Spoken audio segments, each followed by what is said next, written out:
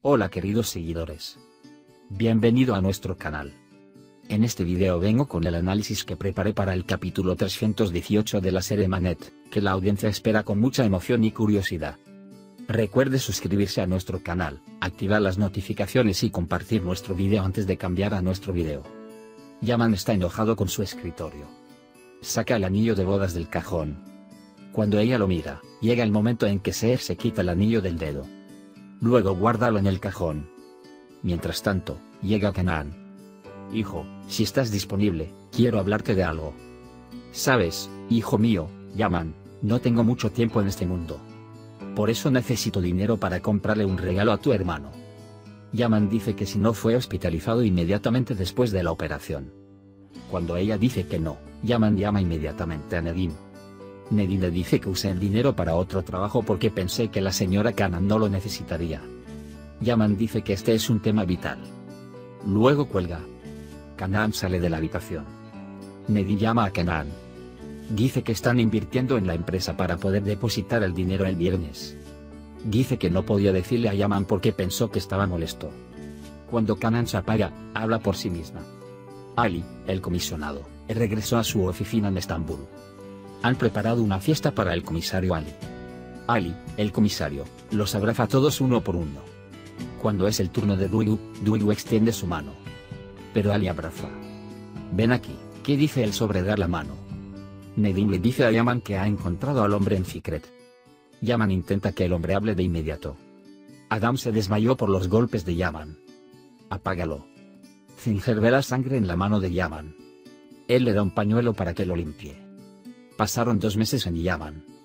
Dice que los encontraré y los haré responsables de lo que me hicieron. Porque Yaman dice que ni siquiera su enemigo más feroz le hizo eso.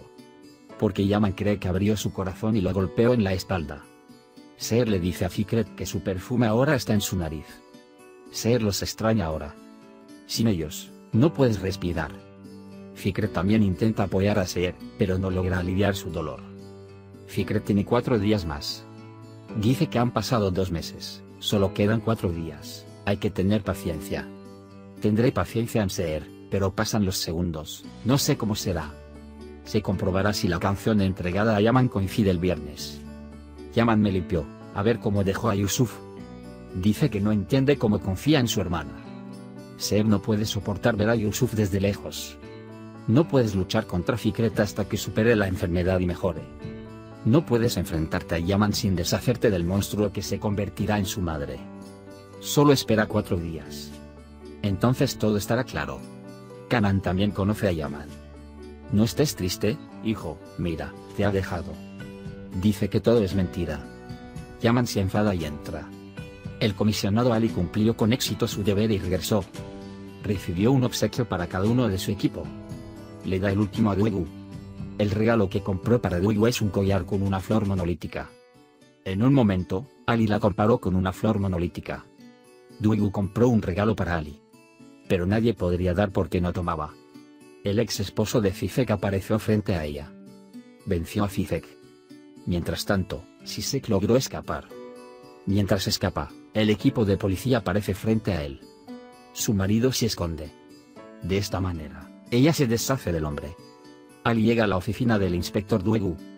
No quedó nadie en la oficina. Solo hay 2. Ali pregunta cómo te fue. La emoción también dice que el tiempo de la añoranza no pasa. Ali le dice a Duygu que la extraña mucho. La tía Sultan está llamando a Ali. Ella dice que lo extraña. Ali S. Volkan va a Duygu. Dice que ha estado siguiendo a un pandillero durante mucho tiempo, que los atrapará pronto, pero que no está interesado en Duygu. Dice que tiene que salir. Volkan recibe una llamada telefónica. Dice que atrapó a su amigo, no a la chica que estaba buscando. Volkan se acerca al niño y lo hace hablar. Flor llega a casa asustada. Cia la ve. Sonidos. Dice que estás bien, ¿qué pasó? Cicek me pide que no le diga a nadie. Ella le da una servilleta para secarse las lágrimas. ¿Quién te entristeció? ¿Quién te asustó? Dice. Las flores no pueden venir con fuertes vientos y fuertes tormentas. Sus ramas están rotas. Es obvio por tus ojos que te están haciendo mucho daño. Pero no te preocupes, aquí protegemos las flores. Dice que no dejaremos que se enfaden. Seher envía un mensaje a Finger. Dice que llamará si está disponible. Convocatoria centenario. Se comunicó con Seher Finger durante 2 meses. Dice que tiró de la cuerda con una cuerda y te contará todo después de los buenos resultados. Pero también dice que tiene miedo. Por si no escucho o no quiere. Finger, que vayas atravesado. Dice que lo superarán juntos. Duygu también acude a la tía Sultan. Él pregunta por Ali. La tía Sultan dice que está durmiendo. En Duygu, luego se lo das a Ali. Dice que es un regalo. La tía Sultan también está enfadada con la señora Sera. Para interponerse entre ellos. Yaman todavía está pensando en las últimas palabras de Seher. Especialmente la palabra hecho nunca se olvida. Mientras tanto, llega Filla. Sé bueno Yaman. Estás enojado con Seher, pero estás sano. Dice que lo amo tanto porque te mantengo con vida. Dice que te quiere mucho. Yaman mi hermano. Dice que paga por lo que nos hizo cuando éramos niños. Mientras tanto, Nelly me está llamando. Dice que una pareja se ha mudado a la barriada y tienen una hija de la edad de Melek. Yaman inmediatamente pide la dirección. Sal de la casa rápidamente. Mientras está sentada en la habitación de los sentimientos, su madre, Sera, grita. Sultan dice que su tía vino y preparó un poco de té. Duygu planea hablar primero con su madre y luego con Ali. Él piensa que es hora. Él va a su madre. Me dice mi madre. No puedo hablar. Luego pregunta si hay pegamento en casa.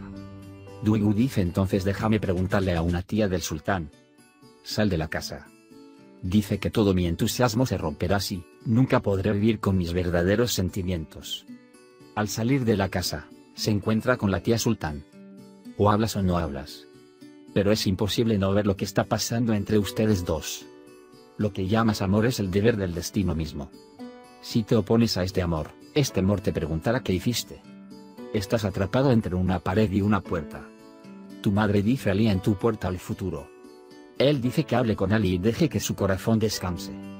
Seher está en el parque. Ve a un niño que se parece a Yusuf y grita. Ella dice que lo extraña tanto que no puede soportarlo. Ella dice que necesita verlo mucho. Ella quiere ir a verlo, su debut es casi la hora. Dice que si la ve ahora, puede durar hasta el viernes. Mientras tanto, Fikret suena y no contesta el teléfono. Dice que si lo abro, harás que me rinda. Seher va a la escuela de Yusuf después de la escuela. Duygu dice que esperar no ayudará y le contará todo a Ali. Volkan también está siguiendo a la persona que está buscando. Aquí es donde te encontré, dice Yasemin. Yaman dice que si aún no has salido de esta ciudad, solo hay una razón. Oda dice que es Yusuf. Recuerda lo que dijo Yusuf. No te preocupes, mi tía volverá. Porque si estoy aquí, la cámara vendrá a mí y recordará lo que dijiste. Seher llegó después de la escuela. Sigue a Yusuf desde lejos. Dice que es demasiado pronto para reunirse. Yusuf se vuelve hacia su madre y le dice a su tío. Mientras tanto, llega Yaman. Ve a Seher. Duygu se acerca a su madre. La señorita Sera resuelve acertijos. Duygu Sultan recuerda lo que dijo su tía.